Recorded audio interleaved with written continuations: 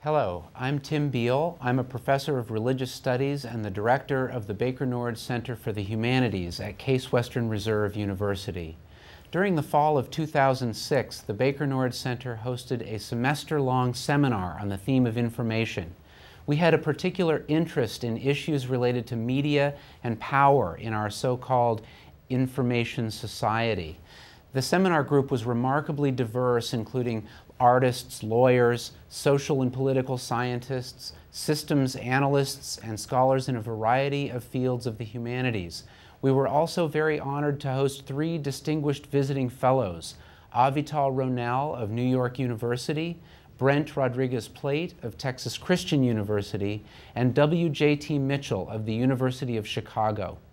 While here at Case, each visiting fellow gave a public lecture and an interview on how their work relates to our theme. We at the Baker-Nord Center are very pleased to share their lectures and interviews with you in this special video series on media and power in the information society.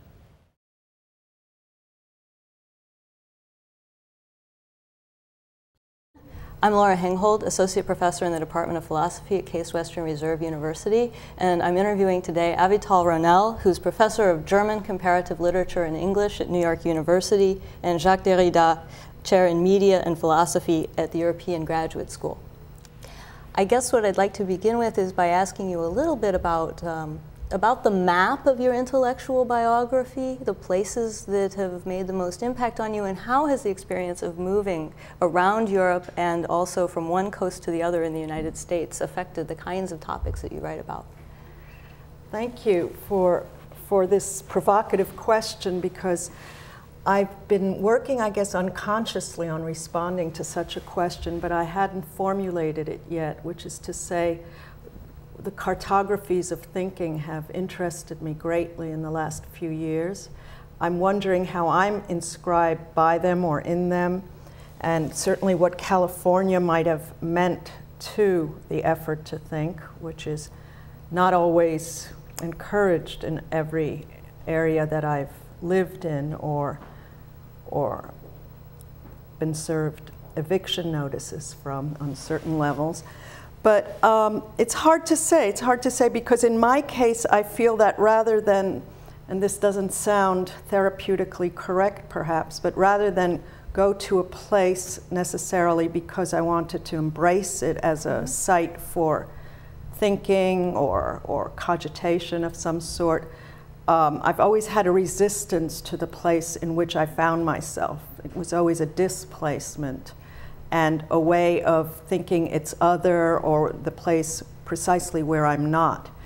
Of course, the whole question of place has been part of my work because I've been always interested in the way we lose a sense of place, how place does not take place, or how the originariness of sight is abolished, for example, by technologies, by the telephone, so that it could well be that one finds oneself according to certain empirical markers in a certain place, but is actually evolving and cathecting onto Paris. One could be in Riverside, California, in the most polluted, difficult, asthmatic atmosphere, and one could, in fact, in terms of a so-called headspace, be dwelling in Paris and Freiburg and shuttling between those places. So if we had time, which we don't, I would try to think also with philosopher Jean-Luc Nancy about the names of places where the gods have flown from and evacuated sites, and also our relation to places as a kind of bin or incubator for thought, the way Nietzsche experienced certain places, and he also experienced the Germanic territories as absolutely an anathema to the possibility of thinking. So I would like to think in terms of climate, in terms of all sorts of also paraconceptual idioms, what it takes to be able to think and to write and to work through a headache or a sinus condition because of certain kinds of weather that we had in San Francisco and Berkeley, for example. And when I say we, I guess I'm referring to my multiple and sub-personalities, the kind of things. So I know that's a non-answer, but it makes me, it opens up the dossier of a philosophical questioning. In other words, what constitutes a place, what constitutes thinking, what is the relationship of thought to place. And one of the questions that I ask in criminally overworked America is, what does vacation or a vacation place mean? So many people don't vacate or take vacation, but to what extent does that press in an urgently negative way the possibility for leisure and thought and random disclosure or discovery? So one thing that interests me as well are, of course in French it would work better, the retrait, the retreat, the trace of the withdrawal from a place that is a place of habitual, almost mechanistic commitment. So to what extent does one have to book out of a place in order to write a book, for example? Well, I was wondering, do you find that traveling helps, however frustrating it may be on certain levels? Does it help to get your thoughts going once you're in the in-between space, for example, of the plane or the airport? And do you have that kind of relationship, for instance, with people by technology, where you're not moving, but you're writing or speaking with them in that interspace of the phone line or the email? Is one of those more helpful to you than the other? Is one of them more of a home that's not in any of those homes? It's a good question. Of course, nowadays travel is so traumatic and disruptive and unpleasant that I would like a more a new kind of transportation system for myself. And I've always considered that telephonic and other cyberspaces allow for a kind of transferential activity that removes you from the kind of harassment of immediacy. So that's a very interesting question, because I found myself dictating to people when they need graduate students who are finishing up their dissertations or need to give a talk, or even colleagues who say, how shall I frame this talk? And I do find that something happens per telephone that I can just start printing out a thought in a way that is much more blocked when it's not circuited through a technology. Something about, so that might be a little schizoid component which allows one to open up to the invasive sway of a technological piece of equipment or So at the same time as these technologies are being promulgated as bringing greater and greater immediacy, and they're certainly reducing our time being away from our work insofar as they make you constantly accessible if you're somebody that has to answer to someone. On the other hand, for you, you find that these technologies actually introduce a helpful level of complexity or mediation that allows you to have more, to have a different kind of immediacy. That's very, very brilliantly and provocatively put. I would say that to the extent that the technologies have already enacted and continue to embody a deconstruction of proximity and distance and produce their own level, even if it's subterranean, their own level of interruption and rerouting, that all sorts of ruptures occur that I find liberating, perhaps. Not always, but for the most part. For example, the identity of the other can be, even though you think you know whom you're talking to, their subjecthood is dissolved for the most part. So you get to address yourself even to, in a Nietzschean sense, you may be on a transcendental sprint or something. You don't know where your language or thought is traveling to.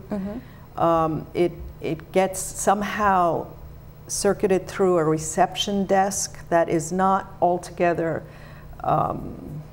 materially pinnable. So yeah, that opens up spaces for me, indeed. Okay. Matrix style maybe, you know.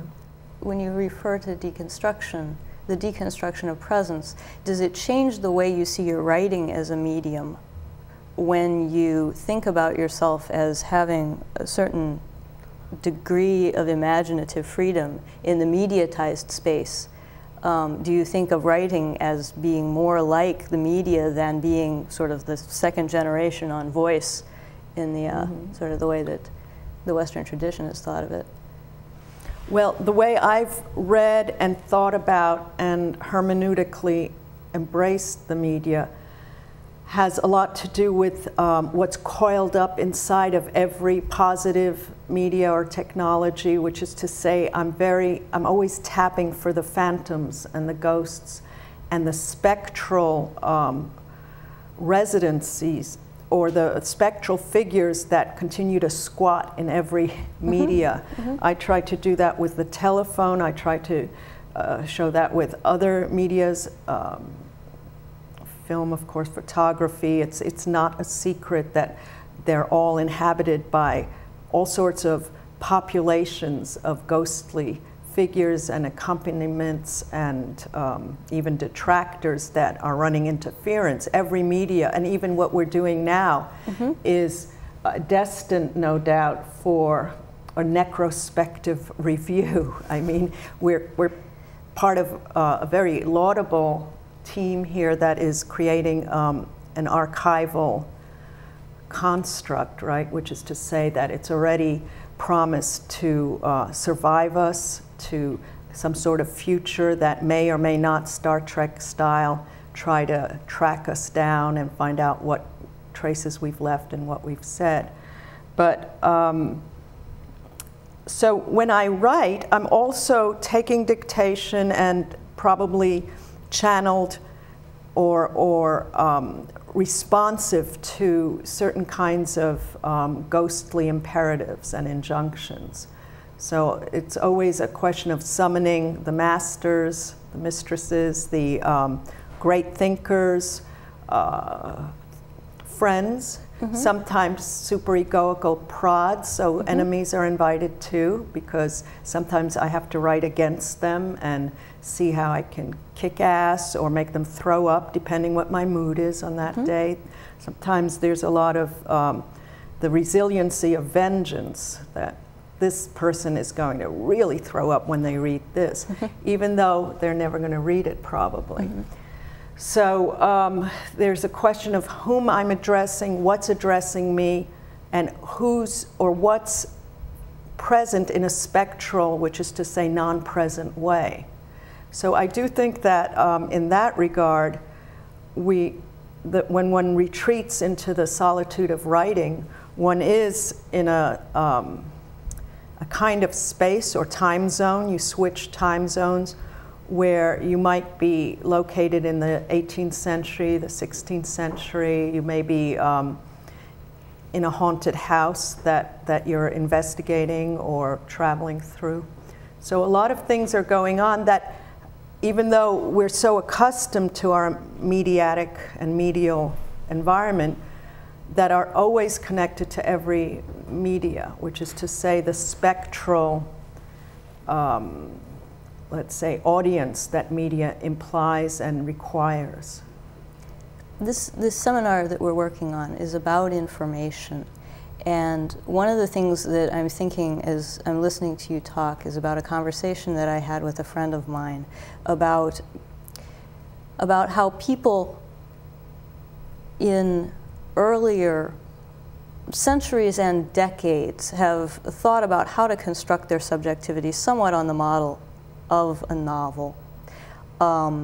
the whole process of Bildung it involves a relation to novels. Novels exemplify it. One imagines a reader. One imagines perhaps a biographer.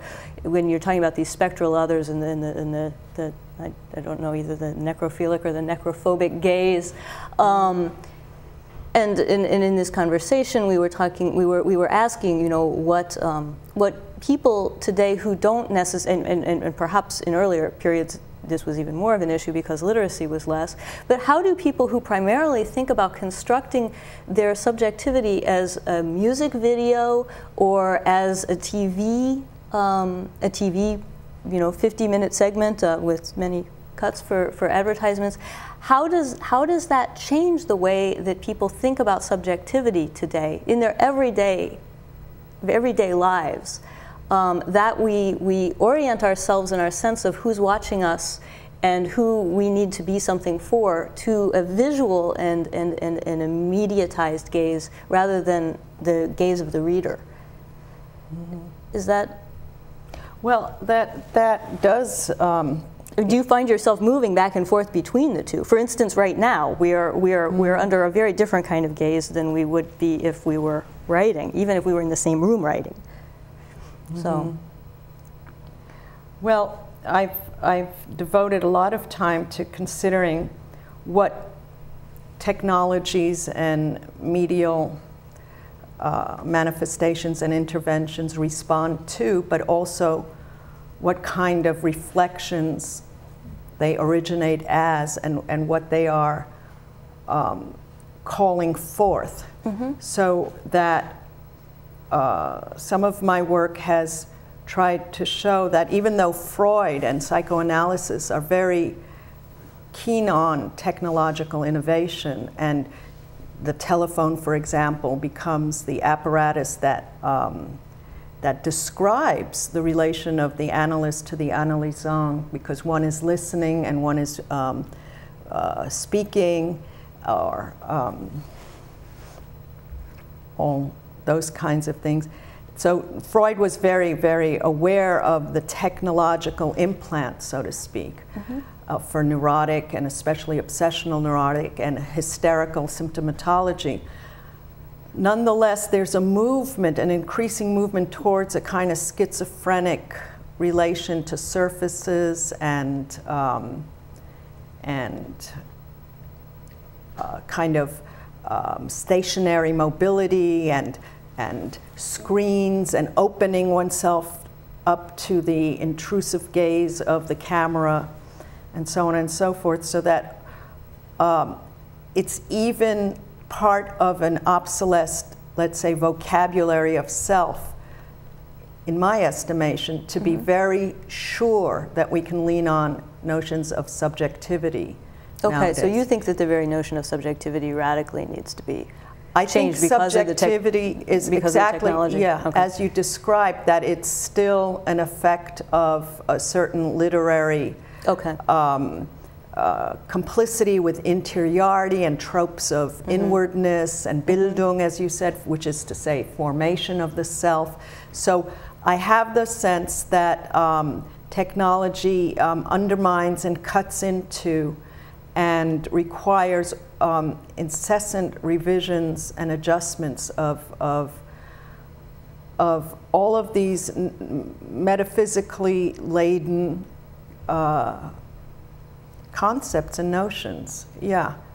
And I think that one plays to technology, one opens oneself to the technological gaze, even if you think of funny films such as those of John Waters, where, mm-hmm. where the kids, the teenagers are dancing in front of the TV, or a relation to the television that gets constituted, even in the 50s and the mm-hmm. 60s, when television became part of the family domestic space and warfare.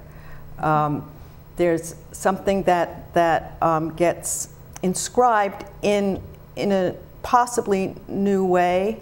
There are mutations that I just look at. I'm not saying that anything gets fully erased, because I don't go for the epistemic Foucauldian break, mm-hmm. which is to say that there'd be a new epoch suddenly, but there's a lot of contamination, there's return and repression and rebound and all sorts of work that goes back and forth and also turns against itself.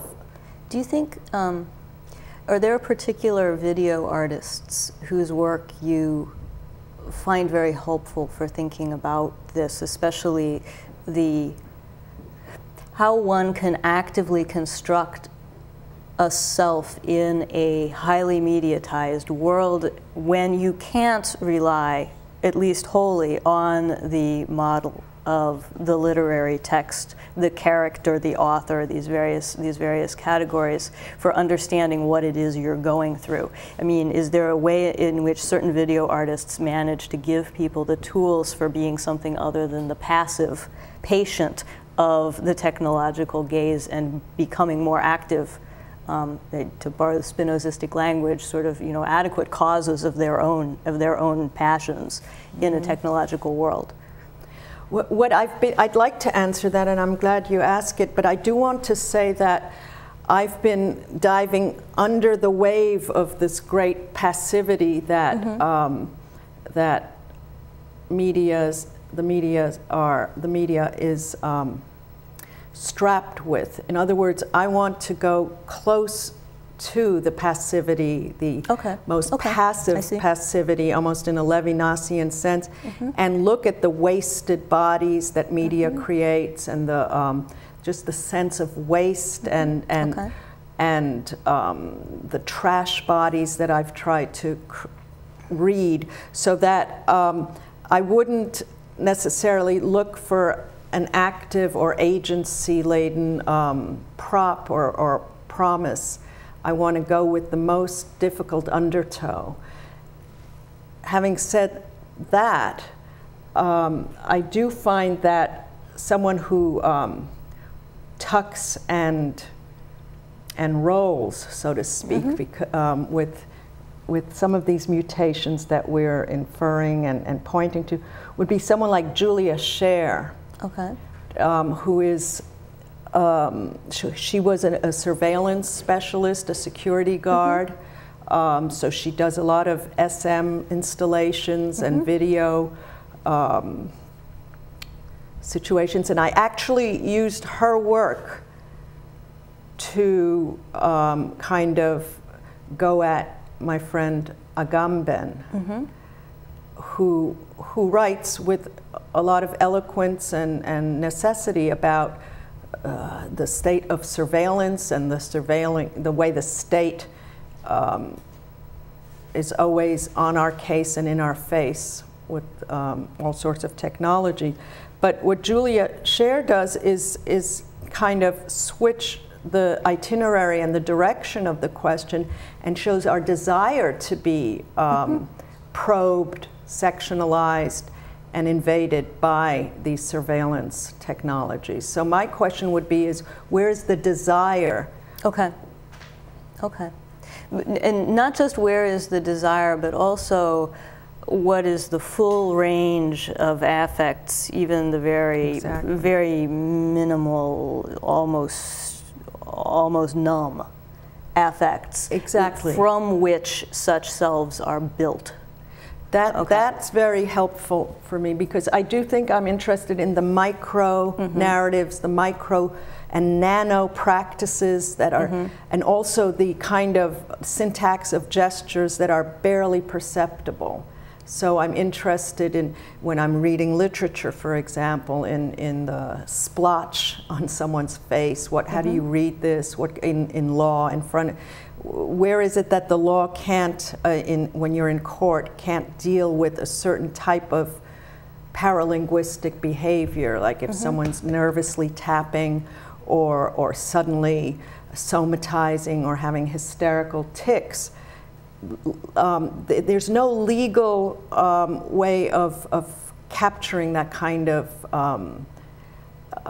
fall off or off ramp of linguistic behavior. So in a lot of the work that I'm interested in, you're right to point to the the kind of minoritized traces. So the numb body, the one that can't articulate anymore, is this even a self anymore? Is that archaic or obsolete? And are we not prompted and forced to look for a different kind of evolving vocabulary to redescribe what's going on? What do we do with, I would hazard that there is a need for some of that. I don't know that I would call it a death drive, but there's always going to be something that is numb, that is inarticulate, that stammers in every articulate statement, and that the effort to test constantly and give an articulation to it. On the one hand, I'm very much in favor of it, since in so many cases women have been the ones who are doing the stammering in a situation articulated by men. But on the other hand, there is probably got to be some space for that, or the stammering will have to move somewhere else. The symptom will just migrate. How does one have a respect for the need for that kind of 0-degree affect in a world where things are being tested constantly to produce some kind of articulation? Yeah, and that's why I would want to emphasize the importance of sticking with and committing to the unintelligible, rather than these fast and easy intelligibilities or transparencies or transcendental kind of guaranteed even religions and so on. The question about transgression has attention to the transgressive dimension from video artists, but also from literary critics and philosophers in what I would consider to be a highly consumer-driven cultural environment. Has it made it more difficult to extract philosophical significance from transgression, or are new ruses necessary? Is it become old-fashioned? How do we get the kinds of things that an era of subjectivity in the literary sense got from transgression? How do we get those things again and anew, is to continue the experiment even when the petri dish is altered, so to speak?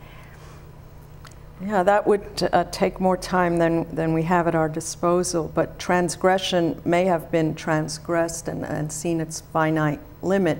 It's a relation to the limit, to the, one can transgress a border or a boundary, and it may well be the case that there's a reason for the mapping that we could probably agree on, that now there's been a return to ethics in a certain way, because